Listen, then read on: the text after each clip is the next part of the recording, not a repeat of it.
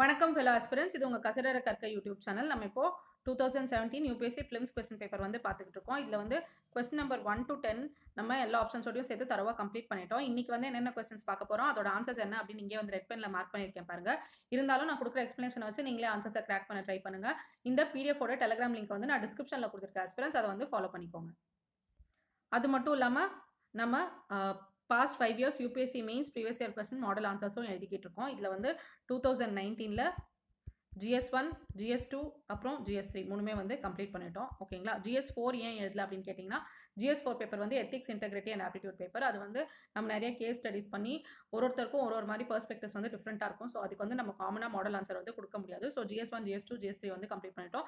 இப்போ 2020க்கு வந்து move on ஆகிட்டோம். இதில் 2020ல GS1ல ஃபர்ஸ்ட் கொஸ்டின் வந்து கம்ப்ளீட் பண்ணிட்டோம். இங்கே கொடுத்துருக்கிறது வந்து ஒரு மாடல் ஆன்சர் பாருங்க. ஸோ இந்த டெலிகிராம் சேனலில் நான் டெய்லி ஒரு மாடல் ஆன்சர் அப்லோட் பண்ணுவேன். ஸோ ஃபிலிம்ஸ் முடிக்கிறதுக்குள்ள நம்ம 250 மாடல் ஆன்சர்ஸ் வந்து எழுதி முடிச்சிருப்போம். இது நம்ம மெயின்ஸ்க்கு மட்டும் இல்லை, ஃபிலிம்ஸ்க்குமே ரொம்ப யூஸ்ஃபுல்லாக இருக்கும். UPSC ப்ரிப்பேர் பண்ணுற எல்லாருக்குமே மெயின்ஸ் ஆன்சர் ரைட்டிங் ப்ராக்டிஸ் வந்து எவ்வளோ இம்பார்ட்டன்ட்டு நேரம் நம்ம எல்லாருக்குமே வந்து தெரிஞ்சிருக்கும். ஸோ டெய்லி ஒரு 15 to 20 minutes ஆச்சும் ஸ்பெண்ட் பண்ணி நம்ம மெயின்ஸ் ஆன்சர் ரைட்டிங் ப்ராக்டிஸ் ஒன்றாச்சும் பண்ணணும் அப்படிங்கிறத வந்து ஞாபகம் வச்சுக்கோங்க. ஓகேங்களா? ஃபிலிம்ஸ் ப்ரீவியஸ் இயர் கொஸ்டினுக்கு தனி டெலிகிராம் சேனல் இருக்குது, மெயின்ஸ் ப்ரீவியஸ் இயர் கொஸ்டினுக்கு தனி டெலிகிராம் சேனல் இருக்குது. ரெண்டுத்தையுமே ஃபாலோ பண்ணிக்கோங்க ஆஸ்பிரன்ஸ், உங்களுக்கு ரொம்ப யூஸ்ஃபுல்லாக இருக்கும். இன்னைக்கு ஃபர்ஸ்ட் கொஸ்டினுக்குள்ள போயிடலாம். கொஸ்டின் நம்பர் 11 என்ன கேட்டிருக்காங்க அப்படின்னு பார்த்தீங்கன்னா, which of the following statements are correct regarding the monetary policy committee அப்படின்னு வந்து கேட்டிருக்காங்க. நம்ம மானிட்டரி பாலிசி கமிட்டியை பற்றி தரவா படிச்சுட்டு வந்துட்டு அப்புறமா இந்த கொஸ்டினை வந்து ஆன்சர் பண்ணலாம். ஓகேங்களா? இப்போ வந்து மானிட்டரி பாலிசி கமிட்டி பற்றி ஃபர்ஸ்ட் பாயிண்ட் என்ன கொடுத்துருக்காங்க அப்படின்னு பார்த்தீங்கன்னா, the Reserve Bank of India Act 1934 was amended by Finance Act 2016 to constitute MPC. ஓகேங்களா? So reserve bank of India act 1934 amend பண்ணி இந்த மானிட்டரி பாலிசி கமிட்டியை வந்து கொண்டு வந்திருக்காங்க அப்படிங்கிறத வந்து ஞாபகம் வச்சுக்கோங்க. மானிட்டரி பாலிசி கமிட்டியோட ஒர்க் என்ன அப்படின்னு பார்த்தீங்கன்னா, மானிட்டரி பாலிசியை ஃப்ரேம் பண்ணுறது அவங்களோட மெயினான ஒர்க். அந்த மானிட்டரி பாலிசியை ஃப்ரேம் பண்ணுறதுக்கு அவங்க என்னென்ன டூல்ஸ் யூஸ் பண்ணுவாங்க அப்படின்னு பார்த்தீங்கன்னா, நிறைய டூல்ஸ் யூஸ் பண்ணுவாங்க. Repo rate, reverse repo rate, அப்புறம் வந்து cash reserve ratio, bank rate அப்படின்னு நிறைய டூல்ஸ் வந்து யூஸ் பண்ணுவாங்க. இதை பற்றியெல்லாம் நம்ம 2013 கொஸ்டின் பேப்பர்லேருந்தே நிறைய படிச்சிருக்கோம். இனிமேலும் வரப்போகிற 5-6 கொஸ்டின் பேப்பர்ஸில் நிறைய வந்து படிப்போம். ஏன்னா இதெல்லாம் வந்து இக்கானமியில் இம்பார்ட்டன்டான டேர்ம்ஸ். ஓகேங்களா? கிட்டத்தட்ட நவம்பர் 2க்கு வந்து வந்துட்டோம். நம்ம எக்ஸாம்க்கு இன்னும் 5 months தான் இருக்குது. ஸோ 2013 கொஸ்டின் பேப்பர்லேருந்து எல்லாருமே தயவு செஞ்சு படிக்க ஆரம்பிங்க. ஓகேங்களா? அதுக்கப்புறமா இந்த மானிட்டரி பாலிசி கமிட்டியை வந்து யார் வந்து இன்ஸ்டியூட் பண்ணாங்க அப்படின்னு பார்த்தீங்கன்னா, சென்ட்ரல் கவர்மெண்ட் தான் வந்து இன்ஸ்டியூட் பண்ணாங்க. இது எந்த ஆக்ட் கீழே வருது அப்படின்னு பார்த்தீங்கன்னா, RBI ஆக்ட் கீழே வருது. எந்த செக்ஷனில் வரும் அப்படின்னு பார்த்தீங்கன்னா, செக்ஷன் 45ZBல வந்து வரும் அப்படிங்கிறது வந்து ஞாபகம் வச்சுக்கோங்க. ஸோ மானிட்டரி பாலிசி கமிட்டி எந்த செக்ஷனில் வரும் அப்படின்னு பார்த்தீங்கன்னா, section 45ZB of RBI act அப்படிங்கிறது வந்து ஞாபகம் வச்சுக்கோங்க. ஓகேங்களா? இதோட ஃபங்க்ஷன் என்ன அப்படின்னு பார்த்தீங்கன்னா, டிஃப்ரெண்ட் பாலிசி ரேட்ஸை வந்து இவங்க தான் வந்து டிசைட் பண்ணோம். அதாவது வந்து marginal standing facility, repo rate, reverse repo rate, liquidity adjustment facility, இது எல்லாத்தையும் அவங்க தான் வந்து டிசைட் பண்ணோம். இதில் நிறைய ரேட்ஸை பற்றி நம்ம ஆல்ரெடி வந்து படிச்சிருக்கோம். இனிமேலும் வந்து நிறைய படிக்க போகிறோம். ஸோ அதை பற்றியெல்லாம் வந்து கவலைப்படாதீங்க. 2013 கொஸ்டின் பேப்பர்லேருந்து எல்லாத்தையுமே வந்து ரிவைஸ் பண்ண ஆரம்பிங்க.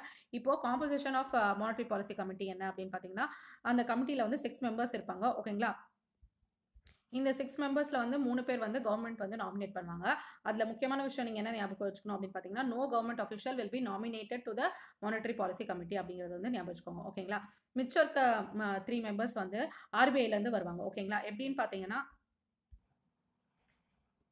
சாரி ஆஸ்பிரன்ஸ், ஒரு கால் வந்துருச்சு. மிச்சம் 3 members வந்து எங்கேருந்து வருவாங்கன்னு பார்த்தீங்கன்னா, RBIலேருந்தே டேரெக்டாக வந்து வருவாங்க. இதில் வந்து RBIயோட கவர்னர் வந்து எக்ஸ் அஃபிஷியல் சேர்பர்சனாக வந்து இருப்பார் இந்த கமிட்டிக்கு அப்படிங்கிறது வந்து ஞாபகம் வச்சுக்கோங்க. அதுக்கப்புறம் வந்து deputy governor of RBI incharge of the monetary policy, அவரும் வந்து இதில் வந்து ஒரு மெம்பராக இருப்பார். 3வது மெம்பர் வந்து executive director of the central bank, ஒருத்தர் executive director of the central bank, அவரும் வந்து இந்த கமிட்டியில் இருப்பார் அப்படிங்கிறது வந்து ஞாபகம் வச்சுக்கோங்க. ஸோ ஃபர்ஸ்ட் 3 ஆளுங்க வந்து கவர்மெண்ட் வந்து நாமினேட் பண்ணுவாங்க. கவர்மெண்ட் நாமினேட் பண்ணுற ஆளுங்க வந்து கவர்மெண்ட் ஆஃபீஷியல்ஸ் வந்து கிடையாது அப்படிங்கிறது வந்து ஞாபகம் வச்சுக்கோங்க. மிச்சம் 3 members வந்து RBIலேருந்து வருவாங்க. இதில் வந்து எக்ஸ் அஃபிஷியல் சேர்பர்சன் வந்து RBI கவர்னர் தான் அப்படிங்கிறது வந்து ஞாபகம் வச்சுக்கோங்க. ஓகேங்களா? அதுக்கப்புறம் selection and term of members வந்து பார்க்கலாம். இந்த கவர்மெண்ட் நாமினிஸ்லாம் இருக்காங்க இல்லைங்களா, இந்த மானிட்டரி பாலிசி கமிட்டிக்கு வந்து நாமினேட் பண்ணுவாங்க இல்லைங்களா, கவர்மெண்ட் வந்து நாமினேட் பண்ணுற ஆளுங்க இருக்காங்களே, அவங்களை எப்படி வந்து செலக்ட் பண்ணுவாங்க அப்படின்னு பார்த்தீங்கன்னா, சர்ச் கம் செலெக்ஷன் கமிட்டி அவங்க மூலமாக தான் இதை வந்து செலக்ட் பண்ணுவாங்க. இது யாருக்கு கீழே இருக்கும் அப்படின்னு பார்த்தீங்கன்னா, கேபினட் செக்ரட்டரி கீழே இருக்கும் அப்படிங்கிறது வந்து ஞாபகம் வச்சுக்கோங்க. இந்த கேபினட் செக்ரட்டரியோட RBI கவர்னர் வந்து இருப்பார். அதுக்கப்புறம் எக்கனாமிக் அஃபேர்ஸ் செக்ரட்டரி வந்து இருப்பார். அப்புறம் வந்து 3 எக்ஸ்பர்ட்ஸ் வந்து இருப்பாங்க. என்னென்ன ஃபீல்டில் வந்து எக்ஸ்பர்ட்ஸ் இருப்பாங்க அப்படின்னு பார்த்தீங்கன்னா, field of economics R banking R finance R monetary policy, இதெல்லாம் வந்து மெம்பர்ஸாக இருந்து இந்த கவர்மெண்ட் நாமினிஸை வந்து செலக்ட் பண்ணுவாங்க அப்படிங்கிற விஷயத்தையும் ஞாபகம் வச்சுக்கோங்க. ஓகேங்களா? Members of monetary policy committee எத்தனை நாளைக்கு வந்து அப்பாயிண்ட் பண்ணுவாங்க அப்படின்னு பார்த்தீங்கன்னா ஃபார் பீரியட் ஆஃப் 4 years அப்படிங்கிறது வந்து ஞாபகம் வச்சுக்கோங்க. அது மட்டும் இல்லாமல் they are not eligible for reappointment. இது ஒரு முக்கியமான point. So term of office வந்து 4 years, they are not eligible for reappointment அப்படிங்கிறதையும் ஞாபகம் வச்சுக்கோங்க. ஓகேங்களா? டெசிஷன்ஸ் எப்படி எடுப்பாங்க அப்படின்னு பார்த்தீங்கன்னா மெஜாரிட்டி ஓட் வந்து யார் பண்ணி இந்த 6 மெம்பர்ஸ்ல மெஜாரிட்டி ஓட்டிங் வந்து யார் கொடுக்குறாங்களோ எத்தனை பேர் கொடுக்குறாங்களோ அதை பொறுத்து தான் வந்து டெசிஷன் எடுப்பாங்க அப்படிங்கிறது வந்து ஞாபகம் வச்சுக்கோங்க. ஆர்பிஐ கவர்னர் வந்து சேர்பர்சன் ஆஃப் த கமிட்டி அப்படிங்கிறது வந்து நம்ம தெரியும். ஓகேங்களா? இவருக்கு வந்து வெட்டோ பவர் வந்து கிடையாது. அதாவது பேனல் மெம்பர்ஸ் எடுக்கிற டெசிஷனை வந்து ஓவர் ரூல் பண்ற மாதிரி வெட்டோ பவர் வந்து கிடையாது. இன் கேஸ் ஆஃப் டை, இப்போ வந்து இந்த பக்கம் 2 பேர் ஓட் பண்ணியிருக்காங்க, அந்த பக்கம் வந்து 2 பேர் ஓட் பண்ணியிருக்காங்க அப்படிங்கும்போது டையா இருக்கும்போது ஆர்பிஐ கவர்னர் வந்து அவரோட ஓட்டை வந்து காஸ்ட் பண்ணலாம் அப்படிங்கிறது வந்து ஞாபகம் வச்சுக்கோங்க. ஓகேங்களா? இப்போ ஆர்பிஐயோட மானிட்டரி பாலிசினா என்ன அப்படின்னு பார்க்கலாம். ஓகேங்களா? அவங்க கிட்ட இருக்க மானிட்டரி ரிசோர்ஸஸை வந்து டிப்ளாய்மெண்ட் பண்ணுறது, அவங்க கண்ட்ரோலில் இருக்க மானிட்டரி ரிசோர்ஸஸை வந்து டிப்ளாய்மெண்ட் பண்ணுறது தான் ஆர்பிஐயோட மானிட்டரி பாலிசி அப்படிங்கிறது வந்து ஞாபகம் வச்சுக்கோங்க. இந்த ஆர்பிஐயோட மானிட்டரி பாலிசி வந்து எதுக்காக யூஸ் பண்ணுறாங்க அப்படின்னு பார்த்தீங்கன்னா ஜிடிபி growth அச்சீவ் பண்ணுறதுக்காகவும் அப்புறம் இன்ஃப்ளேஷன் ரேட்டை வந்து குறைக்கிறதுக்காக தான் இதை வந்து யூஸ் பண்ணுறாங்க அப்படிங்கிறத வந்து ஞாபகம் வச்சுக்கோங்க. ஓகேங்களா? Reserve bank of India act 1934 தான் வந்து ஆர்பிஐ வந்து மானிட்டரி பாலிசி மேக் பண்ணுறதுக்கான ஃபுல் பவர்ஸ் வந்து கொடுத்துருக்கு அப்படிங்கிறது வந்து ஞாபகம் வச்சுக்கோங்க. இந்த மானிட்டரி பாலிசி வந்து என்ன அச்சீவ் பண்ண இன்டென்ட் பண்ணுது அப்படின்னு பார்த்தீங்கன்னா as per the suggestions of the சக்கரவர்த்தி கமிட்டி இது வந்து என்னென்ன கொண்டு வரணும் அப்படின்னு பார்க்குது அப்படின்னு பார்த்தீங்கன்னா ப்ரைஸ் ஸ்டெபிலிட்டி, அதுக்கப்புறம் வந்து எக்கனாமிக் growth, அப்புறம் ஈக்விட்டி, சோஷியல் ஜஸ்டிஸ், அதுக்கப்புறம் வந்து நிறைய நியூ ஃபினான்ஷியல் என்டர்பிரைசஸ், அதுக்கப்புறம் அதோட growth, அதுக்கப்புறம் வந்து மொத்தமாக எக்கனாமி வந்து க்ரோ ஆகிறதுக்கான எல்லா ஸ்டெப்ஸும் வந்து இந்த மானிட்டரி பாலிசி கமிட்டி வந்து எடுப்பாங்க அப்படிங்கிறது வந்து ஞாபகம் வச்சுக்கோங்க. ஓகேங்களா?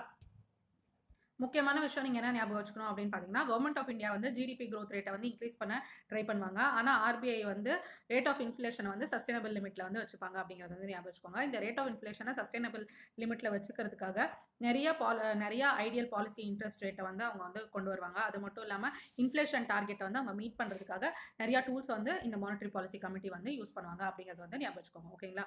இப்போ வந்து மானிட்டரி பாலிசி இன்ஸ்ட்ருமெண்ட்ஸ் வந்து நம்ம 2 வகையாக பிரிக்கலாம். ஒன்று வந்து குவான்டிடேட்டிவ் இன்ஸ்ட்ருமெண்ட்ஸ், இன்னொன்று வந்து குவாலிட்டேட்டிவ் இன்ஸ்ட்ருமெண்ட்ஸ் அப்படின்னு வந்து நம்ம வந்து பிரிக்கலாம். குவாலிட்டேட்டிவ் இன்ஸ்ட்ருமெண்ட்ஸ் வந்து டைரக்ட் ஆக்ஷன், அதாவது இங்கே வந்து கொடுத்துருக்காங்க பாருங்க, சேஞ்ச் இந்த margin money and moral suasion, இந்த மாதிரி டைரக்ட் ஆக்ஷன் எடுக்கிறது தான் வந்து குவாலிட்டேட்டிவ் இன்ஸ்ட்ருமெண்ட்ஸ் அப்படிங்கிறது வந்து ஞாபகம் வச்சுக்கோங்க. குவான்டிடேட்டிவ் இன்ஸ்ட்ருமெண்ட்ஸ் அப்படின்னு பார்த்தீங்கன்னா ஓப்பன் மார்க்கெட் ஆப்ரேஷன்ஸ், அப்புறம் bank rate, repo rate, reverse repo rate, இந்த மாதிரி ரேட் எல்லாம் அட்ஜஸ்ட் பண்ணி அதுக்கப்புறம் இன்ஃப்ளேஷன் ரேட்டை வந்து சஸ்டைனபிளாக வச்சிருக்கிறது தான் இந்த குவான்டிடேட்டிவ் இன்ஸ்ட்ருமெண்ட்ஸ் அப்படிங்கிறது வந்து ஞாபகம் வச்சுக்கோங்க. ஸோ இந்த 2 டைப் ஆஃப் டூல்ஸை வச்சு மானிட்டரி பாலிசி கமிட்டி வந்து எல்லாத்தையும் இந்த இன்ஃப்ளேஷன் டார்கெட் ரேட்டை வந்து அச்சீவ் பண்ணுவாங்க அப்படிங்கிறது வந்து ஞாபகம் வச்சுக்கோங்க. ஓகேங்களா?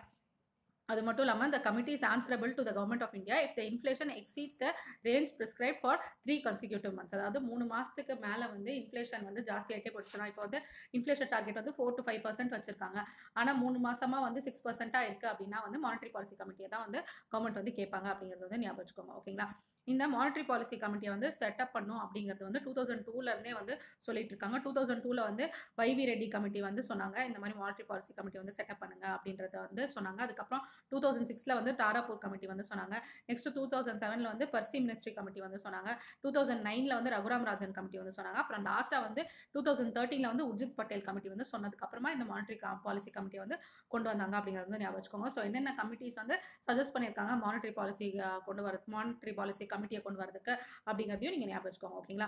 அது மட்டும் இல்லாமல் the decision made by the monetary policy committee வந்து it is binding on the reserve bank of India. ஓகேங்களா? ஸோ இதெல்லாம் வந்து முக்கியமான பாயிண்ட்ஸ், இது எல்லாத்தையுமே வந்து ஞாபகம் வச்சுக்கோங்க. ஓகேங்களா? ஸோ நம்ம படிச்சதை வச்சு இந்த கொஸ்டினை ஆன்சர் பண்ண ட்ரை பண்ணலாம்.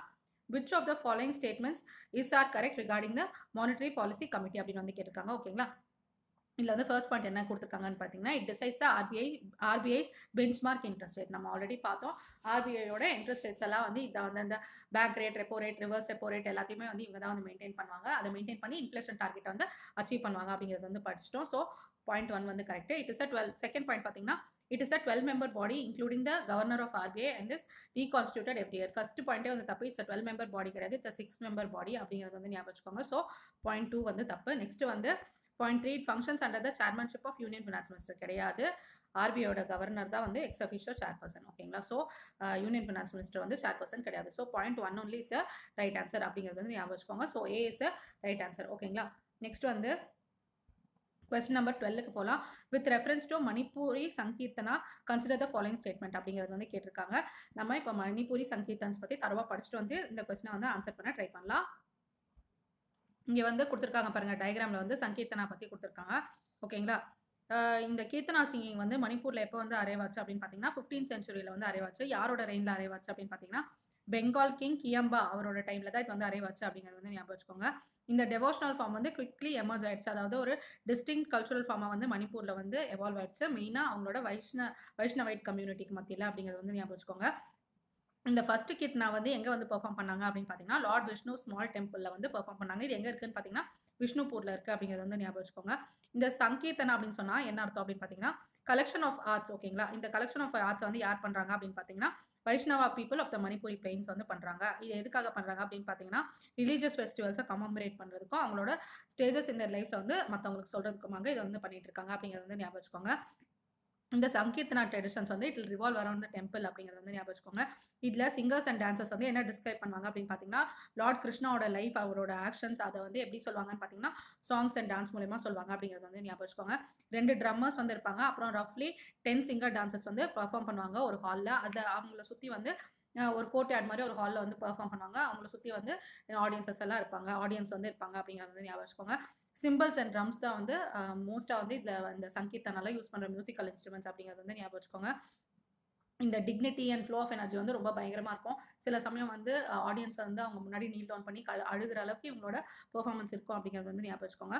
இந்த சங்கீர்த்தனோட 2 பிரைமரி சோஷியல் பர்பஸஸ் என்ன அப்படின்னு பார்த்தீங்கன்னா எல்லா டியூரிங் ஃபெஸ்டிவ் ஒகேஷன் வந்து எல்லா அந்த வைஷ்ணவைட் கம்யூனிட்டியை வந்து எல்லாம் யூனிஃபை பண்ணி அவங்க எல்லாரையும் ஒரே இடத்துல வந்து சேர்த்து ஒரு காமன் ஃபெஸ்டிவலாக அதை வந்து செலிப்ரேட் பண்ணணும் அப்படிங்கிறது அவங்களோட ஃபர்ஸ்ட் விஷயம். செகண்ட் விஷயம் என்ன அப்படின்னு பார்த்தீங்கன்னா ஒரு லிங்க், அதாவது இண்டிவிஜுவலுக்கும் கம்யூனிட்டிஸ்க்கும் மத்தியில் ஒரு லிங்காக வந்து இந்த சங்கீர்த்தனா வந்து அவங்க வச்சிருக்காங்க அப்படிங்கிறத வந்து ஞாபகம் வச்சுக்கோங்க. ஓகேங்களா. இவ்வளோ விஷயம் இந்த சங்கீர்த்தனாக்கு இருக்கிறதுனால இதை எப்படி வியூ பண்ணுறாங்க அப்படின்னு பார்த்தீங்கன்னா காடோட டான்ஜிபிள் மேனிஃபெஸ்டேஷனாக இதை வந்து வியூ பண்ணுறாங்க அப்படிங்கிறது வந்து ஞாபகம் வச்சுக்கோங்க.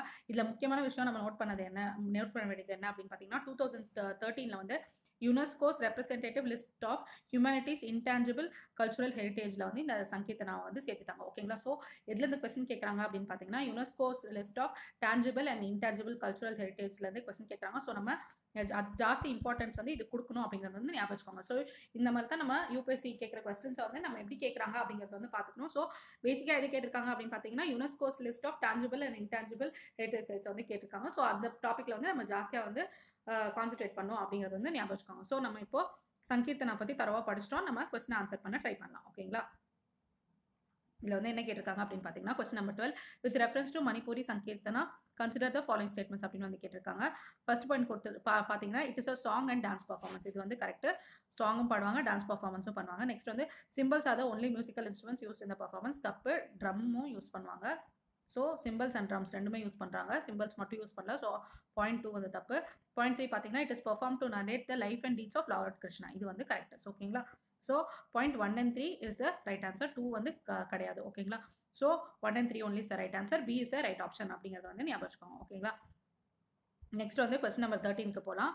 Who among the following were associated with the introduction of Ryotwari settlement in India during the British rule அப்படின்னு வந்து கேட்டிருக்காங்க. நம்மளுக்கு தெரியும் ஜமீன்தாரி சிஸ்டம், ரியோத்வாரி சிஸ்டம், மஹால்வாரி சிஸ்டம் அப்படின்னு வந்து நிறைய டைப் ஆஃப் சிஸ்டம்ஸ் வந்து பிரிட்டிஷ் வந்து இங்கே இந்த வச்சிருந்தாங்க. ஸோ அதை பற்றி நம்ம தரவா வந்து படிக்கலாம். இப்போ வந்து ரியோத்வாரி செட்டில்மெண்ட் பற்றி கேட்டிருக்காங்கன்னா நெக்ஸ்ட் டைம் இது வந்து 2017 கொஸ்டின் பேப்பர். ஸோ அடுத்தடுத்த வருஷத்தில் வந்து மஹால்வாரி செட்டில்மெண்ட் அப்புறம் வந்து ஜமீன்தாரி செட்டில்மெண்ட் அதை பற்றிலாம் கேட்டிருப்பாங்க. ஸோ இது வந்து முக்கியமான விஷயம். நம்ம வந்து இதை வந்து பார்த்துடலாம். ஓகேங்களா. ஸோ பேசிக்காக வந்து இது என்ன சொல்லலாம் அப்படின்னு பார்த்தீங்கன்னா லேண்ட் ரெவன்யூ சிஸ்டம்ஸ் இன் பிரிட்டிஷ் இந்தியா அப்படின்னு வந்து சொல்லலாம். லேண்ட் ரெவன்யூ வந்து one of the major sources of income for Britishers in India அப்படிங்கிறது வந்து ஞாபகம் வச்சுக்கோங்க. 3 types of land revenue policies வந்து பிரிட்டிஷ் ரூல் வந்து இங்கே இந்தியாவில் வந்து வச்சிருந்தாங்க. ஃபர்ஸ்ட் பார்த்தீங்கன்னா ஜமீன்தாரி சிஸ்டம், அப்புறம் வந்து மஹால்வாரி சிஸ்டம், அப்புறம் ரியோத்வாரி சிஸ்டம் அப்படிங்கிறது வந்து ஞாபகம் வச்சுக்கோங்க. ஓகேங்களா. இந்த பேசிக் டிஃபரன்ஸ் ஆஃப் த 3 சிஸ்டம்ஸ் என்ன அப்படின்னு பார்த்தீங்கன்னா mode of payment of land revenue தான் இந்த 3 சிஸ்டமுக்குமே இருக்க பேசிக் டிஃபரன்ஸ் அப்படிங்கிறத வந்து ஞாபகம் வச்சுக்கோங்க. ஓகேங்களா. இந்த ஜமீன்தாரி சிஸ்டம் வந்து யார் இன்ட்ரடியூஸ் பண்ணாங்க அப்படின்னு பார்த்தீங்கன்னா லார்ட் கார்ன்வாலிஸ் வந்து 1973 வந்து இன்ட்ரடியூஸ் பண்ணாரு. இது வந்து த்ரூ பர்மனன்ட் செட்டில்மெண்ட். இதை வந்து ஜமீன்தாரி சிஸ்டம் வந்து பர்மனன்ட் செட்டில்மெண்ட் சிஸ்டம் அப்படின்னு சொல்லுவாங்க. ஓகேங்களா. இதில் வந்து ஃபிக்ஸ்டு லேண்ட் ரைட்ஸ் வந்து இருக்கும். ஓகேங்களா. எப்படின்னு பார்த்தீங்கன்னா ஜமீன்தார் அவருக்கு தான் வந்து லேண்ட் மேலே எல்லா ரைட்ஸுமே வந்து இருக்கும். அவர் வந்து நிறைய ஃபார்மர்ஸை வச்சு லேண்டை வந்து விளைவிக்க வைப்பாரு. ஃபார்மர்ஸ்க்கு வந்து லேண்டில் எந்த ரைட்ஸுமே வந்து கிடையாது. ஜமீன்தார்ஸ்க்கு தான் லேண்ட் மேலே ஃபுல் ரைட்ஸுமே இருக்குது. ஜமீன்தார்ஸ் அவங்களுக்கு வர பங்குல வந்து 10/11 அதாவது 11 பங்கு வருதுன்னா 10 பங்கு வந்து பிரிட்டிஷர்ஸுக்கு கொடுத்துட்டு ஒரு பங்கு தான் அவங்க வந்து வச்சுக்கணும். ஸோ இதுதான் வந்து ஜமீன்தாரி சிஸ்டம் அப்படிங்கிறது வந்து ஞாபகம் வச்சுக்கோங்க. இது வந்து எங்க ரொம்ப ப்ரிவலண்ட்டாக இருந்துச்சுன்னு பார்த்தீங்கன்னா வெஸ்ட் பெங்கால், பீகார், ஒடிஷா, உத்தரப்பிரதேஷ், ஆந்திர பிரதேஷ், மத்திய பிரதேஷ் இங்கே தான் வந்து இது ப்ரிவலண்ட்டாக இருந்துச்சு அப்படிங்கிறது வந்து ஞாபகம் வச்சுக்கோங்க. ஸோ பிரிட்டிஷர்ஸ்க்கும் ஃபார்மர்ஸ்க்கும் நடுவில் இன்டர்மீடியேட்டரிஸாக வந்து ஜமீன்தார்ஸ் வந்து இருந்தாங்க. அவங்களுக்கு தான் லேண்ட் மேலே ஃபுல் உரிமையும் இருந்துச்சு அப்படிங்கிறது வந்து ஞாபகம் வச்சுக்கோங்க. ஓகேங்களா? நான் சொன்ன பாயிண்ட் தான் இங்கே வந்து கொடுத்துருக்காங்க. எக்ஸ்ட்ராவே எதுவுமே கொடுக்கல. ஸோ இது வந்து கோ த்ரூ பண்ணிக்கோங்க. நெக்ஸ்ட் வந்து இஷ்யூஸ் வித் ஜமீன்தாரி சிஸ்டம் அப்படின்னு பார்த்தீங்கன்னா, ஃபார் த கல்டிவேட்டர்ஸ் வந்து என்ன இஷ்யூவாக இருந்துச்சு அப்படின்னு பார்த்தீங்கன்னா, அவங்க வந்து ஜமீன்தார்ஸ் வந்து இவங்களை ரொம்ப அப்ரஸ் பண்ணுறாங்க, எக்ஸ்ப்ளாய்ட் பண்ணுறாங்க அப்படின்னு வந்து நினைச்சாங்க. ஏன்னா ஜமீன்தார்ஸ்க்குமே வேற வழி கிடையாது. ஏன்னா பிரிட்டிஷ் கேட்குற ரெண்ட் அவங்க வந்து பே பண்ணணும். பே பண்ணலன்னா லேண்டை வந்து அவங்க கிட்ட இருந்து பிடிங்கிப்பாங்க. ஸோ அவங்க மேலே இருக்க ப்ரெஷரை அவங்க வந்து ஃபார்மர்ஸ் லேண்டில் காட்டினாங்க. அதாவது லேண்ட் கல்டிவேட்டர்ஸ் மேலே காட்டினாங்க. ஸோ இது வந்து கல்டிவேட்டர்ஸ்க்கு வந்து ஒரு பெரிய ப்ரெஷராக இருந்துச்சு அப்படிங்கிறது வந்து ஞாபகம் வச்சுக்கோங்க. ஓகேங்களா? இப்போ வந்து கல்டிவேட்டர்ஸ் வந்து ப்ராப்பராக வந்து அவங்களோட ரெண்ட்டை பே பண்ணலன்னா அவங்க கிட்ட இருந்து அந்த லேண்டை வந்து வேற ஒருத்தவங்களுக்கு மாற்றி கொடுத்துட்டாங்க. ஸோ அவங்களுக்கு வந்து ஒரு சோர்ஸ் ஆஃப் இன்கம் வந்து இல்லாமல் போயிடுச்சு. ஸோ இது வந்து ஒரு எக்ஸ்ப்ளாய்டேஷனாக வந்து பார்த்தாங்க. ஜமீன்தார்ஸ் வந்து எப்படி பார்த்தாங்க அப்படின்னு பார்த்தீங்கன்னா 10/11 ஆஃப் த இன்கம்மை வந்து அவங்க பிரிட்டிஷர்ஸ் கொடுத்துட்டாங்க. ஒரு பங்கு தான் இவங்க வந்து வச்சிருக்காங்க. அது வந்து அவங்களுக்கு பெரிய ப்ராஃபிட்டாக வந்து தெரியல. In spite of being the land owners அவங்க நிறைய ப்ராஃபிட் இதில் வந்து கிடைச்ச மாதிரி தெரியல. ஸோ ஜமீன்தார்ஸே வந்து ரொம்ப மோசமான நிலைமையில தான் இருந்தாங்க அப்படின்னு சொல்லலாம். ஓகேங்களா?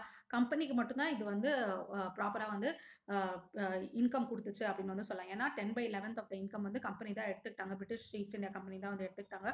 ஸோ அவங்களுக்கு வந்து இது நல்ல இன்கமாக தான் இருந்துச்சு அப்படிங்கிறது வந்து ஞாபகம் வச்சுக்கோங்க. ஓகேங்களா? அப்புறம் எதுக்கு இந்த ஜமீன்தாரி சிஸ்டம் மாற்றி மற்ற சிஸ்டம் கொண்டு வந்தாங்க அப்படின்னு பார்த்தீங்கன்னா, ஜமீன்தாரி சிஸ்டமில் வந்து பெர்மனன்ட் செட்டில்மெண்ட், அதாவது எவ்வளோ விளைஞ்சாலுமே வந்து 10/11 ஆஃப் த ப்ரொடியூஸ் வந்து பிரிட்டிஷ்க்கு போயிடணும், 1/11 வந்து ஜமீன்தார்ஸ்க்கு போயிடணும் அப்படின்றத வந்து வச்சிருந்தாங்க. பெர்மனெண்ட்டாக இதுதான் வந்து ஃபிக்ஸ்டாக வந்து வச்சிருந்தாங்க. கொஞ்சம் கொஞ்சமாக வந்து கல்டிவேஷன் வந்து எக்ஸ்பேண்ட் ஆச்சு. அப்புறம் மார்க்கெட் ரேட் வந்து இன்க்ரீஸ் ஆச்சு. மார்க்கெட்ஸ்லாம் வந்து எக்ஸ்பேண்ட் ஆச்சு. ஸோ இதனால என்ன ஆச்சு அப்படின்னு பார்த்தீங்கன்னா, ஜமீன்தார்ஸ்க்கு வந்து கொஞ்சம் இன்கம் வந்து ஜாஸ்தியாக வர மாதிரி இருந்துச்சு. பிரிட்டிஷர்ஸ்க்கு வந்து அது பிடிக்கல. ஓகேங்களா? ஸோ அதனால வந்து ஃபிக்ஸ்டாக நம்ம வச்சுட்டோம்னா இந்த மாதிரி மார்க்கெட் எக்ஸ்பேண்ட் ஆகும்போது, கல்டிவேஷன் எக்ஸ்பேண்ட் ஆகும்போது அவங்களுக்கு ஜாஸ்தியாக இன்கம் வருது அப்படின்னு நினைச்சாங்க. ஸோ அதனால தான் மற்ற செட்டில்மெண்ட்ஸ் எல்லாம் கொண்டு வந்தாங்க அப்படிங்கிறது வந்து ஞாபகம் வச்சுக்கோங்க. நெக்ஸ்ட் வந்து ரியோத்வாரி செட்டில்மெண்ட். ஓகேங்களா? இந்த ரியோத்வாரி செட்டில்மெண்ட் வந்து பிரிட்டிஷ் டெரிட்டரிஸ் இன் சதர்ன் இந்தியாவில் தான் இந்த சிஸ்டம் வந்து ஃபாலோ பண்ணாங்க. எதுக்குன்னு பார்த்தீங்கன்னா, இந்த பர்மனன்ட் செட்டில்மெண்ட்லேருந்து தள்ளி வரணும் அப்படின்றதுக்காக இதை வந்து ஃபாலோ பண்ணாங்க. இதை வந்து யார் வந்து டிவைஸ் பண்ணாங்க அப்படின்னு பார்த்தீங்கன்னா, captain Alexander read and sir Thomas Munro வந்து இதை வந்து டிவைஸ் பண்ணாங்க அப்படின்றத வந்து ஞாபகம் வச்சுக்கோங்க. By end of 18th century இதை வந்து டிவைஸ் பண்ணாங்க. ஆனால் யார் வந்து இதை ப்ராப்பராக வந்து இன்ட்ரடியூஸ் பண்ணாங்க அப்படின்னு பார்த்தீங்கன்னா, சர் தாமஸ் முன்ரோ தான் இதை வந்து இன்ட்ரடியூஸ் பண்ணாரு. அவர் எப்போ இதை இன்ட்ரடியூஸ் பண்ணாரு அப்படின்னு பார்த்தீங்கன்னா, கவர்னர் ஆஃப் மெட்ராஸ் பிரசிடென்சியாக இருக்கும்போது இதை இன்ட்ரடியூஸ் பண்ணாரு அப்படிங்கிறது வந்து ஞாபகம் வச்சுக்கோங்க. ஓகேங்களா? இதில் இந்த ரியோத்வாரி செட்டில்மெண்ட்டில் என்ன முக்கியமான விஷயம் அப்படின்னு பார்த்தீங்கன்னா, நடுவில் இன்டர்மீடியேட்டரிஸ் வந்து கிடையாது. அதாவது ஜமீன்தாரி சிஸ்டமில் நடுவில் பிரிட்டிஷ் பீப்புளுக்கும் பிரிட்டிஷ் ஆஃபீஷியல்ஸ்க்கும் ஃபார்மர்ஸ்க்கும் நடுவில் வந்து ஜமீன்தார்ஸ் வந்து இருந்தாங்க. ஆனால் இந்த ரியோத்வாரி செட்டில்மெண்ட்டில் வந்து நடுவில் இன்டர்மீடியேட்டரிஸ் கிடையாது. டேரெக்டாக ஃபார்மர்ஸ் வந்து பிரிட்டிஷ் ஆஃபீஷியல்ஸ்க்கு வந்து காசு கொடுக்குற மாதிரி இருக்கும். ஸோ இதுதான் வந்து இந்த ரியோத்வாரி செட்டில்மெண்ட் அப்படிங்கிறது வந்து ஞாபகம் வச்சுக்கோங்க. இது வந்து மோஸ்ட்டாக வந்து சதர்ன் இந்தியாவில் தான் ப்ரிவலண்ட்டாக இருந்தது. ஃபர்ஸ்ட் தமிழ்நாட்டில் தான் இதை வந்து இன்ட்ரடியூஸ் பண்ணாங்க. லேட்டராக இது வந்து மகாராஷ்டிரா, பேரார், அப்புறம் வந்து ஈஸ்ட் பஞ்சாப், கூர்க், அசாம் இங்கெல்லாம் வந்து எக்ஸ்பேண்ட் ஆச்சு அப்படிங்கிறது வந்து ஞாபகம் வச்சுக்கோங்க. ஓகேங்களா? ஒரே ஒரு அட்வான்டேஜ் ஆஃப் தி சிஸ்டம் வந்து எலிமினேஷன் ஆஃப் மிடில் மேன் அப்படிங்கிறது வந்து ஞாபகம் வச்சுக்கோங்க. இந்த மிடில் மேன் வந்து அவங்க மேலே போட்ட ப்ரெஷரை வந்து ஃபார்மர்ஸ் மேலே காமிச்சாங்க. ஸோ இன்னுமே ஃபார்மர்ஸ்க்கு வந்து ப்ரெஷராக இருந்துச்சு. இது வந்து மிடில் மேனை வந்து தூக்கிடுச்சு அப்படிங்கிறத வந்து ஞாபகம் வச்சுக்கோங்க. ஓகேங்களா? ஸோ இந்த இண்டிவிஜுவல் கல்டிவேட்டர்ஸ் பேர் தான் வந்து ரயாட். ஓகேங்களா? இப்போ இஷ்யூஸ் வித் ரியோத்வாரி சிஸ்டம் என்ன அப்படின்னு பார்த்தீங்கன்னா, சபார்டினேட் ரெவென்யூ ஆஃபீஷியல்ஸ், அதாவது பிரிட்டிஷ்லேயே வந்து சபார்டினேட் ரெவென்யூ ஆஃபீஷியல்ஸ் எல்லாம் இருப்பாங்க இல்லைங்களா, அவங்களுக்கு வந்து மச் பவர் வந்து கொடுத்துச்சு இந்த சிஸ்டம். ஓகேங்களா? அவங்களோட பெரிய அஃபீஷியல்ஸ் வந்து சின்ன அஃபீஷியல்ஸ் வந்து ப்ராப்பராக வந்து சூப்பர்வைஸ் பண்ண முடியல. ஸோ அவங்க வந்து நிறையா கரப்ஷனில் வந்து ஈடுபட்டாங்க. அதுக்கப்புறம் வந்து இந்த லேண்ட் வச்சிருக்காங்க இல்லைங்களா, இந்த ஃபார்மர்ஸ் இருக்காங்க. நான் சொன்ன மாதிரி இன்டர்மீடியேட்டர்ஸ் வந்து கிடையாது. பட் ஆனால் ஃபார்மர்ஸ் வந்து இருக்காங்க இல்லைங்களா, அவங்களுக்கு ஏதாவது கடன் இருக்கும்போது அவங்க என்ன பண்ணாங்க அப்படிங்கும்போது பார்த்தீங்கன்னா, மணி லெண்டர்ஸ் கிட்ட இருந்து காசு வாங்கினாங்க. ஸோ மணி லெண்டர்ஸ் வந்து ஜாஸ்தியான இன்ட்ரெஸ்ட் ரேட்லாம் போட்டாங்க. ஸோ அதை வந்து திருப்பி கொடுக்குறதே வந்து பெரிய விஷயமா இருந்துச்சு. என்னதான் வந்து ஜமீன்தாரி சிஸ்டம் ஒழிச்சு அவங்க ரியோத்வாரி கொண்டு வந்தாலுமே, சதர்ன் ஸ்டேட்ஸ் ரியோத்வாரி கொண்டு வந்தாலுமே, அவங்களுக்கு இருந்த பண பிரச்சனை தீர்க்கிறதுக்கு அவங்க மணி லெண்டர்ஸ் கிட்ட போனாங்க. அது வந்து அவங்களுக்கு இன்னும் பெரிய பிரச்சனையாக இருந்துச்சு அப்படிங்கிறது வந்து ஞாபகம் வச்சுக்கோங்க. ஓகேங்களா? அந்த மணி லெண்டர்ஸ்க்கு ப்ராப்பராக கல்டிவேட்டர்ஸ் வந்து காசு கொடுக்கலன்னா, அப்போது அவங்க லேண்டை வந்து அவங்க கிட்ட இருந்து பிடிங்கிட்டாங்க. இது வந்து ஒரு பெரிய பிரச்சனையாக இருந்துச்சு அப்படிங்கிறது வந்து ஞாபகம் வச்சுக்கோங்க. மகள்வாரி சிஸ்டம் வந்து பை ஏர்லி 19th century வந்து கொண்டு வந்தாங்க. இது எதுக்கு வந்து கொண்டு வந்தாங்க அப்படின்னு பார்த்தீங்கன்னா, கம்பெனி ஆஃபீஷியல்ஸ் வந்து ஒரு ஃபிக்ஸ்டு சிஸ்டம் வந்து வச்சிருந்தா, ஃபிக்ஸ்டு ரேட் வந்து வச்சிருந்தா அது நம்மளுக்கு பிரச்சனையாக இருக்கும்.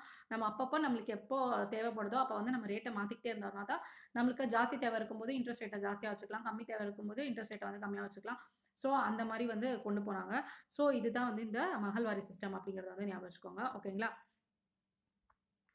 இதை வந்து யார் கொண்டு வந்தாங்க அப்படின்னு பார்த்தீங்கன்னா 1822 வந்து இங்கிலீஷ்மேன் ஹோல்ட் மெக்கன்சி அவர் தான் இந்த மஹால்வாரி சிஸ்டம் வந்து கொண்டு வந்தார். எங்கே ஃபர்ஸ்ட் கொண்டு வந்தாருன்னு பார்த்தீங்கன்னா north western province of Bengal பிரசிடென்சியில் தான் இது வந்து கொண்டு வந்தார். இப்போ வந்து அது உத்தரப்பிரதேசில் இருக்குது அப்படிங்கிறது வந்து ஞாபகம் வச்சுக்கோங்க. ஓகேங்களா?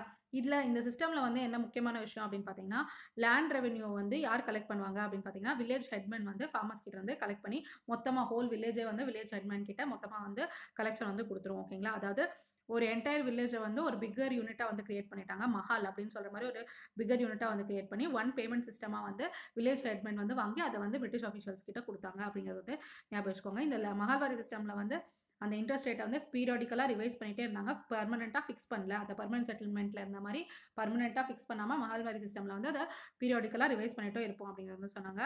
இதை வந்து யார் பாப்புலரைஸ் பண்ணது அப்படின்னு பார்த்தீங்கன்னா லார்ட் வில்லியம் பென்டிக் வந்து ஆக்ரா அண்ட் அவத்ல வந்து இதை பாப்புலரைஸ் பண்ணாரு. இது லேட்டர் மத்திய பிரதேஷ் அண்ட் பஞ்சாபுக்கும் எக்ஸ்டெண்ட் ஆச்சு அப்படிங்கிறது வந்து ஞாபகம் வச்சுக்கோங்க. ஓகேங்களா? இந்த மஹால்வாரி சிஸ்டம் வந்து ஏன் தோத்து போச்சு அப்படின்னு பார்த்தீங்கன்னா ப்ராப்பரான சர்வே எடுக்கல, எவ்வளோ ரெவன்யூ கலெக்ட் பண்ணும் அப்படிங்கிற ப்ராப்பரான சர்வே எடுக்கல. அது மட்டும் இல்லாமல் கலெக்ஷனுக்கு செலவு பண்ண காசு வந்து வர ரெவன்யூ விட ஜாஸ்தியாக இருக்க மாதிரி இருந்துச்சு. ஸோ இந்த மஹால்வாரி சிஸ்டமே வந்து ஃபெயில் ஆயிடுச்சு அப்படிங்கிறது வந்து ஞாபகம் வச்சுக்கோங்க. ஓகேங்களா? ஸோ நம்ம 3 டைப் ஆஃப் சிஸ்டம்ஸையும் வந்து படிச்சிட்டோம். அதாவது ஜமீன்தாரி ஒரு பர்மனன்ட் செட்டில்மெண்ட், அதுக்கப்புறம் வந்து ரியாத்வாரி, அப்புறம் மஹால்வாரி 3 டைப் ஆஃப் சிஸ்டம்ஸையும் வந்து படிச்சிட்டோம். ஓகேங்களா? ஸோ கொஸ்டினை வந்து ஆன்சர் பண்ண ட்ரை பண்ணலாம். கொஸ்டின் நம்பர் 13 என்ன கேட்டிருக்காங்கன்னு பார்த்தீங்கன்னா who among the following was were associated with the introduction of Riyotwari settlement in India during the British rule? இங்கே வந்து என்ன கொடுத்துருக்காங்க அப்படின்னு பார்த்தீங்கன்னா லார்ட் கார்ன்வால்ஸ் வந்து கொடுத்துருக்காங்க. லார்ட் கார்ன்வால்ஸ் வந்து ஜமீன்தாரி சிஸ்டம் பர்மனன்ட் செட்டில்மெண்ட்ல இன்வால்வ் ஆனவர். ஸோ ஃபர்ஸ்ட் பாயிண்ட் வந்து கிடையாது. ரியோத்வாரி சிஸ்டம் வந்து அலெக்சாண்டர் ரீட் வந்து ஸ்டார்ட் பண்ணி வைப்பாரு. ஆனால் தாமஸ் முன்ரோ தான் வந்து இதை ப்ராப்பராக வந்து கொண்டு வருவார். ஸோ 2 பேருமே இதில் அசோசியேட்டட் தான். So option 2 and 3 only is the right answer. Option C is the right answer அப்படிங்கிறது வந்து ஞாபகம் வச்சுக்கோங்க. அலெக்சாண்டர் ரீட் வந்து முன்மொழிவார், அதுக்கப்புறமா தாமஸ் முன்ரோ வந்து அதை கையெழுத்துக்கிட்டு அதை வந்து பண்ணுவார். ஓகேங்களா? So option C is the right answer அப்படிங்கிறது வந்து ஞாபகம் வச்சுக்கோங்க. ஓகேங்களா? நெக்ஸ்ட் கொஸ்டின் நம்பர் 14க்கு போயிடலாம். இந்த context of solving pollution problems what is R the advantages of பயோரெமிடியேஷன் technique அப்படிங்கிறது வந்து கேட்டிருக்காங்க. ஸோ நம்ம பயோரெமிடியேஷன் டெக்னிக்னா என்னன்னு பார்த்துட்டு வந்துட்டு இந்த ஆன்சர் வந்து கிராக் பண்ண ட்ரை பண்ணலாம். ஸோ பயோரெமிடியேஷன்னா என்ன மீனிங் அப்படின்னு பார்த்தீங்கன்னா it is a branch of biotechnology. அது என்ன பண்ணும் அப்படின்னு பார்த்தீங்கன்னா லிவிங் ஆர்கானிசம்ஸை வந்து யூஸ் பண்ணும். எதுக்கு லிவிங் ஆர்கானிசம்ஸ் என்னென்னு பார்த்தீங்கன்னா மைக்ரோப்ஸ், அப்புறம் பாக்டீரியா, அந்த மாதிரி லிவிங் ஆர்கானிசம்ஸை யூஸ் பண்ணி கண்டாமினன்ட்ஸை வந்து ரிமூவ் பண்ணுவாங்க. அதாவது பொல்யூட்டன்ஸ், அப்புறம் டாக்ஸின்ஸ், இது எல்லாத்தையும் வந்து ரிமூவ் பண்ணுவாங்க. இதில் இருந்துன்னு பார்த்தீங்கன்னா soil, water and other environments வந்து ரிமூவ் பண்ணுவாங்க. ஓகேங்களா? ஸோ இன்னொரு தெளிவாக சொல்கிறேன் பாருங்க. பயோரெமிடியேஷன் is a branch of biotechnology. இதில் என்ன பண்ணுவாங்கன்னு பார்த்தீங்கன்னா லிவிங் ஆர்கானிசம்ஸ் வந்து எம்ப்ளாய் பண்ணுவாங்க. என்ன லிவிங் ஆர்கானிசம்ஸ்ன்னு பார்த்தீங்கன்னா மைக்ரோப், பாக்டீரியா, அந்த மாதிரி லிவிங் ஆர்கானிசம்ஸை எம்ப்ளாய் பண்ணி கண்டாமினன்ஸை வந்து ரிமூவ் பண்ணுவாங்க. இதுதான் வந்து பயோரெமிடியேஷன் அப்படிங்கிறது வந்து ஞாபகம் வச்சுக்கோங்க. ஓகேங்களா? இந்த பயோரெமிடியேஷன் வந்து எதுக்கெல்லாம் யூஸ் பண்ணுவாங்க அப்படின்னு பார்த்தீங்கன்னா ஆயில் ஸ்பில்ஸை வந்து க்ளீன் அப் பண்ணுறதுக்கு, இல்லாட்டி கண்டாமினேட்டட் கிரவுண்ட் வாட்டரை க்ளீன் அப் பண்ணுறதுக்கு, நிறைய என்விரான்மெண்ட்டில் நிறைய அழுக்கெல்லாம் ஆயிடுச்சு இல்லைங்களா, அதை க்ளீன் அப் பண்ணுறதுக்கு இந்த பயோரெமிடியேஷனை வந்து யூஸ் பண்ணுவாங்க. அதாவது பயோரெமிடியேஷன் வந்து 2 வகைப்படும். ஒன்று வந்து இன்சிட்டு பயோரெமிடியேஷன், இன்னொன்று வந்து எக்ஸிட்டு பயோரெமிடியேஷன். இன்சிட்டு பயோரெமிடியேஷன்னா அந்த ஸ்பாட்லேயே வந்து பண்ணுறது. நம்ம ஆல்ரெடி வந்து 2014 கொஸ்டின் பேப்பர்லேயே படிச்சிருப்போம். இன்சிட்டு கன்சர்வேஷன், எக்ஸிட்டு கன்சர்வேஷன் அப்படின்லாம் படிச்சிருப்போம். இன்சிட்டு கன்சர்வேஷன்னா அந்த இடத்துலையே வந்து பண்ணுறது, எக்ஸிட்டுனா வந்து வெளியில் எடுத்துகிட்டு போய் பண்ணுறது. அதே மாதிரி தான் இந்த பயோரெமிடியேஷனில் வந்து இன்சிட்டுனா என்ன அர்த்தம்னு பார்த்தீங்கன்னா ரெமிடியேஷன் அதே இடத்துல நடக்கிறது தான் வந்து இன்சிட்டு பயோரெமிடியேஷன். இதே வந்து வெளியில் நடந்துச்சுன்னா அது வந்து எக்ஸிட்டு பயோரெமிடியேஷன் அப்படிங்கிறது வந்து ஞாபகம் வச்சுக்கோங்க. இங்கே வந்து கொடுத்துருக்காங்க பாருங்க. இன்சிட்டு பயோரெமிடியேஷன்னா என்ன அர்த்தம் அப்படின்னு பார்த்தீங்கன்னா it is a strategy where without excavation we can treat the associated groundwater together with soil in the place. அதாவது அதே இடத்துல வந்து ட்ரீட் பண்ணுறது. இதே எக்ஸிட்டு பயோரெமிடியேஷன்னா என்ன அப்படின்னு பார்த்தீங்கன்னா அதாவது அது இருக்கிற இடத்துல இருந்து எக்ஸ்கவேட் பண்ணி எடுத்துகிட்டு போய் அதுக்கப்புறமா வந்து அதை ட்ரீட் பண்ணுறது. ஓகேங்களா? இப்போ இன்சிட்டு பயோரெமிடியேஷனில் என்னென்னலாம் வருதுன்னு பார்த்தீங்கன்னா percolation, bio vending, பயோஸ்பார்ஜிங், pump treatment, அப்புறம் பயோஸ்லர்பிங் இதெல்லாம் வந்து வருது. எக்ஸூட்டிவ்ல வந்து land farming, compost files, irrigation, engineered bio files இதெல்லாம் வந்து வருது. இதை பற்றிலாம் நீங்கள் வந்து ரொம்ப டீட்டெயிலாக தெரிஞ்சுக்கணும்னு அவசியம் இல்லை. நீங்கள் வந்து பயோரெமிடியேஷன்னா என்ன அப்படின்னு வந்து மட்டும் தெரிஞ்சுக்கிட்டா போதும். இன்கேஸ் நீங்கள் இதை பற்றி ஜாஸ்தியாக படிக்கணும்னு நினச்சிங்கன்னா டெலிகிராமில் வந்து பிடிஎஃப் ப்ரொவைட் பண்ணுற பயோரெமிடியேஷனோட டீட்டெயில்டு பிடிஎஃப் வந்து ப்ரொவைட் பண்ணுற டயக்ராம்ஸோட அதை வந்து பார்த்துக்கோங்க. ஓகேங்களா? நீங்கள் சும்மா படித்து வச்சுக்கலாம். பட் ஆனால் இது வந்து ரொம்ப ரொம்ப இன்ட்ரிகேட்டாக நம்ம போய் எல்லா டீட்டெயில்ஸும் வந்து படிக்கணும் அவசியம் இல்லை. யூபிஎஸ்சியை பொறுத்த வரைக்கும் jack of all trades and master of நன். நம்ம எல்லாத்த பற்றியும் வந்து தெரிஞ்சு வச்சுக்கணும். அதுக்குன்னு நம்ம பிஹெச்டி அளவுக்கு உள்ளே போய் ஆராய்ச்சி பண்ணணும் அப்படின்னு அவசியம் இல்லை. பட் இருந்தாலுமே பயோ ரெமிடியேஷன் பற்றி நீங்கள் இந்த டெக்னிக்ஸ் எல்லாம் என்ன அப்படின்னு படிக்கணும்னு நினச்சிங்கன்னா நான் பிடிஎஃப் ப்ரொவைட் பண்ணுறேன், அதை வந்து பார்த்துக்கோங்க. ஓகேங்களா? இப்போதைக்கு நீங்கள் இதை மட்டும் பார்த்துக்கிட்டா போதும். பெனிஃபிட்ஸ் ஆஃப் பயோ ரெமிடியேஷன் என்ன அப்படின்னு பார்த்தீங்கன்னா, நேச்சுரல் ப்ராசஸ் இது. அதனால டேமேஜ் டு ஈகோசிஸ்டம் வந்து ரொம்ப மினிமலாக இருக்கும். ஏன்னா லிவிங் ஆர்கானிசம்ஸ் வச்சே பண்ணுறதுனால. ஓகேங்களா? பயோ ரெமிடியேஷன் வந்து often it takes place under ground. ஓகேங்களா? அது மட்டும் இல்லாமல் இதில் வந்து லிவிங் ஆர்கானிசம்ஸ் மைக்ரோப்ஸை வந்து அண்டர் கிரவுண்டில் வந்து பம்ப் பண்ணுவாங்க. ஸோ அதை வச்சு வந்து பயோ ரெமிடியேஷன் டெக்னிக்ஸ் எல்லாம் வந்து ப்ராப்பராக இப்போ யூஸ் பண்ணுவாங்க. பயோ ரெமிடியேஷன் வந்து நியர்பை கம்யூனிட்டிஸை வந்து டிஸ்டர்ப் பண்ணாது. ஸோ இது வந்து ஒரு ப்ராப்பரான கிளீனப் மெத்தடாலஜியாக வந்து நம்ம எடுத்துக்கலாம். அது மட்டும் இல்லாமல் நிறையா பக்கத்தில் இருக்க என்விரான்மெண்ட் ஃபேக்டர்ஸ் அது எல்லாமே வந்து இந்த மைக்ரோப்ஸை வந்து ஃப்ளரிஷ் பண்ண வைக்கும். ஸோ பயோ ரெமிடியேஷன் ப்ராசஸ் வந்து இன்னும் ப்ராப்பராக வந்து நடக்கும் அப்படிங்கிறது வந்து ஞாபகம் வச்சுக்கோங்க. ஓகேங்களா? அது மட்டும் இல்லாமல் பயோ ரெமிடியேஷன் ப்ராசஸ் வந்து ரொம்ப ஹார்ம்ஃபுல் பை ப்ராடக்ட்ஸ் வந்து ரொம்ப கம்மியாக தான் வந்து கிரியேட் பண்ணும். Relatively very few harmful by products தான் கிரியேட் பண்ணும் அப்படிங்கிறது வந்து ஞாபகம் வச்சுக்கோங்க. ஓகேங்களா? மோஸ்ட்டாக வந்து பயோ ரெமிடியேஷன் ப்ராசஸோட பை ப்ராடக்ட்ஸ் என்ன அப்படின்னு பார்த்தீங்கன்னா வாட்டரும் கார்பன் டை ஆக்சைடும் தான் வந்து பை ப்ராடக்ட்ஸாக இருக்கும் அப்படிங்கிறது வந்து ஞாபகம் வச்சுக்கோங்க. சில கேசஸில் வந்து very few harmful by products வந்து கிரியேட் ஆகும். ஓகேங்களா? அது வந்து ரொம்ப நெக்லிஜிபிள் அமௌண்ட்டில் வந்து கிரியேட் ஆகும் அப்படிங்கிறது வந்து ஞாபகம் வச்சுக்கோங்க. அது மட்டும் இல்லாமல் பயோ ரெமிடியேஷன் வந்து it is one of the cheaper methods. மற்ற மெத்தட்ஸ் கிளீனப் மெத்தட்ஸை பொறுத்த வரைக்கும் இது வந்து one of the cheaper methods அப்படிங்கிறது வந்து ஞாபகம் வச்சுக்கோங்க. இதில் வந்து எக்யூப்மெண்ட்டோ லேபரோ வந்து ஜாஸ்தியாக தேவைப்படாது அப்படிங்கிறதையும் ஞாபகம் வச்சுக்கோங்க. ஓகேங்களா? திருப்பி வந்து பயோ ரெமிடியேஷன் பற்றி தான் வந்து கொடுத்துருக்காங்க. ஓகேங்களா? இதில் என்ன கொடுத்துருக்காங்க அப்படின்னு பார்த்தீங்கன்னா, நேச்சுரலி அக்கரிங் ஆர்கானிசம்ஸை வந்து யூஸ் பண்ணி ஹசார்டஸ் சப்ஸ்டன்ஸை வந்து பிரேக் டவுன் பண்ணுறது தான் வந்து இந்த பயோ ரெமிடியேஷன் அப்படின்னு வந்து கொடுத்துருக்காங்க. இந்த பிரேக் டவுன் வந்து எப்படி நடக்கும் அப்படின்னு பார்த்தீங்கன்னா, லெஸ் டாக்ஸிக் அண்ட் நான் டாக்ஸிக் சப்ஸ்டன்சஸாக வந்து இந்த ஹசார்டஸ் சப்ஸ்டன்சஸ் வந்து பிரேக் ஆகும் அப்படின்றது வந்து கொடுத்துருக்காங்க. ஓகேங்களா? மைக்ரோ ஆர்கானிசம்ஸை வந்து எதுக்காக யூஸ் பண்ணுறாங்க அப்படின்னு பார்த்தீங்கன்னா, ஆர்கானிக் கண்டாமினன்ஸ் வந்து டிகிரேட் பண்ணுறதுக்காக. ஆர்கானிக் கண்டாமினன்ஸ் எங்கே இருக்குது அப்படின்னு பார்த்தீங்கன்னா, soil, ground water, sludge, solids இங்கெல்லாம் இருக்க ஆர்கானிக் கண்டாமினன்ஸை டிகிரேட் பண்ணுறதுக்காக மைக்ரோ ஆர்கானிசம்ஸ் வந்து யூஸ் பண்ணுறாங்க அப்படிங்கிறது வந்து ஞாபகம் வச்சுக்கோங்க. ஓகேங்களா? இந்த bio remediation it is similar to the பயோடிகிரேடேஷன் process. ஓகேங்களா?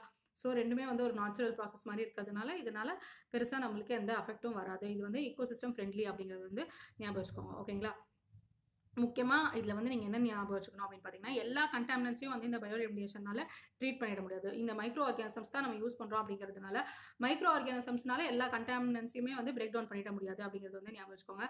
ஹெவி மெட்டல்ஸ்லாம் இருக்கும். சில கண்டாமினன்ஸில் வந்து ஹெவி மெட்டல்ஸ்லாம் இருக்கும். ஹெவி மெட்டல்ஸ், அதுக்கப்புறம் லெட். அது ஹெவி மெட்டல்ஸ் எக்ஸாம்பிள் என்னன்னு பார்த்தீங்கன்னா, கேட்மியம், லெட் அந்த மாதிரி இருக்கிறது எல்லாத்தையும் வந்து இந்த மைக்ரோ ஆர்கானிசம்ஸ் வந்து பிரேக் டவுன் பண்ண முடியாது. ஸோ இந்த பயோ ரெமிடியேஷன் டெக்னிக் வந்து இந்த ஹெவி மெட்டல்ஸ்க்கெல்லாம் வந்து சரிப்பட்டு வராது. அதாவது கேட்மியம், லெட் அந்த மாதிரி இருக்கிற விஷயத்துக்கெல்லாம் சரிப்பட்டு வராது. ஸோ இந்த பயோ ரெமிடியேஷன் டெக்னிக் வந்து கொஞ்சம் லிமிட்டடாக தான் இருக்கும் அப்படிங்கிறது வந்து ஞாபகம் வச்சுக்கோங்க. பயோடிகிரேடபிள் காம்பவுண்ட்ஸுக்கு தான் இது வந்து யூஸ் ஆகும் அப்படிங்கிறது வந்து ஞாபகம் வச்சுக்கோங்க. ஓகேங்களா? இந்த பயோ ரெமிடியேஷன் டெக்னிக்கில் மோஸ்ட்டாக வந்து நம்ம பாக்டீரியா, ஃபங்கை இந்த மாதிரி விஷயங்கள்லாம் தான் வந்து யூஸ் பண்ணுறோம் அப்படிங்கிறது வந்து ஞாபகம் வச்சுக்கோங்க. ஓகேங்களா? அது மட்டும் இல்லாமல் முக்கியமான பாயிண்ட் நீங்கள் என்ன ஞாபகம் வச்சுக்கணும் அப்படின்னு பார்த்தீங்கன்னா, இந்த மைக்ரோ ஆர்கானிசம்ஸ் யூஸ் பண்ணுறாங்க இல்லைங்களா இந்த பயோ ரெமிடியேஷனுக்கு, அதை வந்து நம்ம ஜெனட்டிக் இன்ஜினியரிங் மூலமாகவும் கிரியேட் பண்ணலாம் அப்படிங்கிறதையும் ஞாபகம் வச்சுக்கோங்க. ஓகேங்களா? ஸோ ஜெனட்டிக் இன்ஜினியரிங் வச்சும் இந்த மைக்ரோ ஆர்கானிசம்ஸ் வந்து கிரியேட் பண்ணலாம். ஸோ நம்ம பயோ ரெமிடியேஷன் பற்றி தரவா எல்லாமே படிச்சுட்டோம். இதை வந்து நம்ம கொஸ்டின் ஆன்சர் பண்ண ட்ரை பண்ணலாம்.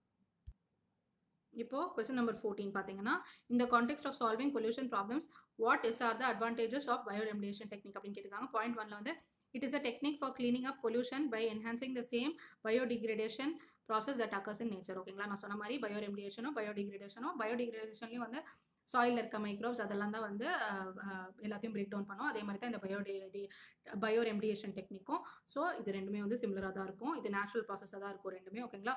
ஸோ பாயிண்ட் 1 வந்து ரைட்டு. பாயிண்ட் 2 என்னன்னு பார்த்தீங்கன்னா, any contaminant with heavy metals such as cadmium and lead can be readily and completely treated by bio remediation using micro organism. Micro organism வந்து biodegradable மேட்டரை தான் வந்து break down பண்ண முடியும். இந்த heavy metals let and cadmium வந்து break down பண்ண முடியாது. அது ஆல்ரெடி வந்து நம்ம படிச்சிட்டோம். ஸோ ஆப்ஷன் 2 வந்து தப்பு. ஆப்ஷன் 3 பார்த்தீங்கன்னா, genetic engineering can be use to create micro organisms specifically design for bio remediation. So genetic இன்ஜினியரிங்கை வச்சு நம்ம பயோ ரெமிடியேஷனுக்கு தேவையான மைக்ரோ ஆர்கானிசம்ஸை கிரியேட் பண்ண முடியும். இதையும் நம்ம வந்து படிச்சிட்டோம். So option 1 and 3 only is the right answer. Option C is the right answer அப்படிங்கிறது வந்து ஞாபகம் வச்சுக்கோங்க. லாஸ்ட்டாக நம்ம கொஸ்டின் நம்பர் 15க்கு வந்துட்டோம். Last question of the day. The Trade Disputes Act of 1929 provided for அப்படின்னு வந்து கேட்டிருக்காங்க. நம்ம ட்ரேட் டிஸ்பியூட்ஸ் ஆக்டை பற்றி தரவாக படிச்சுட்டு இந்த ஆன்சரை கிராக் பண்ண ட்ரை பண்ணலாம். இப்போ இந்த ட்ரேட் டிஸ்பியூட்ஸ் ஆக்ட் 1929 வந்து என்ன பண்ணுச்சு அப்படின்னு பார்த்தீங்கன்னா, many freedoms of the industrial ஒர்க்கர்ஸை வந்து இது கர்வ் பண்ணுச்சு அப்படின்றது தான் ஃபர்ஸ்ட் பாயிண்ட் வந்து கொடுத்துருக்காங்க. அது மட்டும் இல்லாமல் இது வந்து கம்பல்சரியாக வந்து மாற்றுச்சு. எதுக்குன்னு பார்த்தீங்கன்னா appointment of court of enquiry, அதுக்கப்புறம் கன்சல்டேஷன் போர்ட்ஸ், இது ரெண்டுத்தையும் வந்து கண்டிப்பாக வந்து கொண்டு வரணும்னு சொன்னாங்க. எதுக்குன்னு பார்த்தீங்கன்னா இண்டஸ்ட்ரியல் டிஸ்பியூட்ஸ் வந்து செட்டில் பண்ணுறது கொண்டு வரணும் அப்படின்னு சொன்னாங்க. அது மட்டும் இல்லாமல் 15 day ரிட்டர்ன் நோட்டீஸ் வந்து கொடுக்கணும். அது எதுக்குன்னு பார்த்தீங்கன்னா ஸ்ட்ரைக்ஸ்க்கு. அது மட்டும் இல்லாமல் பப்ளிக் யூட்டிலிட்டி சர்வீசஸை வந்து லாக் அவுட் பண்ணணும்னா அதுக்கும் வந்து 15 day நோட்டீஸ் வந்து கொடுக்கணும் அப்படின்னு வந்து சொல்லியிருந்தாங்க. பப்ளிக் யூட்டிலிட்டி சர்வீசஸ்னால் என்னென்னு பார்த்தீங்கன்னா போஸ்ட், ரயில்வேஸ், வாட்டர், எலக்ட்ரிசிட்டி இந்த மாதிரி விஷயத்தை வந்து லாக் அவுட் பண்ணணும் அப்படின்னாலுமே நோட்டீஸ் வந்து ப்ராப்பராக வந்து கொடுக்கணும் அப்படின்னு வந்து சொல்லியிருந்தாங்க. ஓகேங்களா. அதுக்கப்புறம் ட்ரேட் யூனியன்ஸ் வந்து எந்த டைப் ஆஃப் பொலிட்டிக்கல் ஆக்டிவிட்டீஸ்லையும் இன்வால்வ் ஆகக்கூடாது அப்படின்றது வந்து சொல்லியிருந்தாங்க. மோதிலால் நேரு வந்து இதை என்ன சொன்னார் அப்படின்னு பார்த்தீங்கன்னா ஸ்லேவரி ஆஃப் இந்தியா பில் அப்படின்றது வந்து சொன்னார் அப்படிங்கிறது வந்து ஞாபகம் வச்சுக்கோங்க. ஓகேங்களா. So freedom of industrial workers நிறைய வந்து கர்வ் பண்ணிச்சு. அப்புறம் வந்து கோர்ட் ஆஃப் என்கொயரி, அப்புறம் வந்து கன்சல்டேஷன் போர்ட்ஸ் வந்து செட்டப் பண்ணும், இண்டஸ்ட்ரியல் டிஸ்பியூட்ஸ் வந்து செட்டில் பண்ண அப்படின்னு வந்து சொன்னாங்க. அப்புறம் 15 day ரிட்டர்ன் நோட்டீஸ் வந்து கொடுக்கணும். ஸ்ட்ரைக்ஸ் வந்து பண்ணணும்னா அதுக்கப்புறம் public utility சர்வீசஸை log out பண்ணணும்னாலும் return notice வந்து கொடுக்கணும் அப்படின்னு சொல்லியிருந்தாங்க. அப்புறம் ட்ரேட் யூனியன்ஸ் வந்து எந்த பொலிட்டிக்கல் ஆக்டிவிட்டீஸ்லையும் இருக்கக்கூடாது அப்படின்னு சொல்லியிருந்தாங்க. மோதிலால் நேரு வந்து இது ஸ்லேவரி ஆஃப் இந்தியா பில் அப்படின்னும் மென்ஷன் பண்ணியிருக்காரு அப்படிங்கிறத வந்து ஞாபகம் வச்சுக்கோங்க. இதில் எக்ஸ்ட்ரா பாயிண்ட் என்ன அப்படின்னு பார்த்தீங்கன்னா the first labor organization was the working men's club founded in 1870 by சசிபதா Banerjee. இது வந்து கொல்கட்டாவில் வந்து ஃபைன் பண்ணாங்க அப்படிங்கிறது ஞாபகம் வச்சுக்கோங்க. ஓகேங்களா. நெக்ஸ்ட் வந்து சென்னை லேபர் யூனியன் வந்து 1918 வந்து ஃபைன் பண்ணாங்க. இதை வந்து ஃபைன் பண்ணது வந்து பிபி வாடியா அப்படிங்கிறது வந்து ஞாபகம் வச்சுக்கோங்க. ஓகேங்களா. ஸோ இந்த கொஸ்டினுக்கு ஆன்சர் பண்ண ட்ரை பண்ணுவோம். Question number 15, last question of the day. The trade disputes act of 1929 provided ஃபார்னு கேட்டிருக்காங்க. த participation of workers in management industries கிடையாது, தப்பு. ஆர்பிட்ரி powers to the management to quell industrial disputes, ஆர்பிட்ரி பவர்ஸ்லாம் கிடையாது. Intervention by the British court இந்த event of trade dispute, இதெல்லாம் வந்து கிடையாது. System of tribunals, அதாவது tribunals வந்து கொண்டு வரணும் இந்த மாதிரி இண்டஸ்ட்ரியல் டிஸ்பியூட்ஸை செட்டில் பண்ணுறதுக்காக அப்படின்னு சொன்னாங்க. அப்புறம் பேன் ஆன் ஸ்ட்ரைக்ஸ், அப்படியே ஸ்ட்ரைக்ஸ் வந்து பேன் பண்ணோம், அப்படியே ஸ்ட்ரைக் பண்ணாலும் 15 days நோட்டீஸ் கொடுக்கணும் அப்படின்னு வந்து சொல்லியிருந்தாங்க. So option D is the right answer அப்படிங்கிறது வந்து ஞாபகம் வச்சுக்கோங்க. மற்ற ப்ரொவிஷன்ஸ் ட்ரேட் டிஸ்பியூட் ஆக்ட் வந்து என்ன சொல்லுச்சு அது எல்லாத்தையும் வந்து நம்ம பார்த்துட்டோம். ஓகேங்களா. ஸோ இன்னைக்கு 5 கொஸ்டின்ஸுமே வந்து நம்ம கம்ப்ளீட் பண்ணிட்டோம். நான் எப்போவுமே சொல்கிற மாதிரி தான் பைலப் பண்ணி வச்சுக்காதீங்க. அன்னைக்கு படிச்சிட்டோம்னா தான் நம்மளுக்கு எக்ஸாம் கிளியர் பண்ணுறதுக்கு ஈஸியாக இருக்கும். So daily 5 films previous year கொஸ்டினும் mains answer writing practice ஒன்றும் பண்ணிடுங்க. ஏதாவது டவுட் இருந்துச்சுன்னா கமெண்ட் செக்ஷனில் கேளுங்க, நான் உடனே ஆன்சர் பண்ணுறேன். ஏதாவது மாற்றி சொல்லியிருந்தானே எனக்கு இன்ஃபார்ம் பண்ணுங்கள், நான் மற்ற ஆஸ்பிரன்ஸ்க்கும் சொல்லுவேன். ஆல் த பெஸ்ட் ஃப்ரெண்ட்ஸ், நல்லா படிங்க. இன்னும் 5 months தான் இருக்குது. 2013 கொஸ்டின் பேப்பர்லேருந்து படிக்க ஆரம்பிச்சிருங்க. Thank you so much.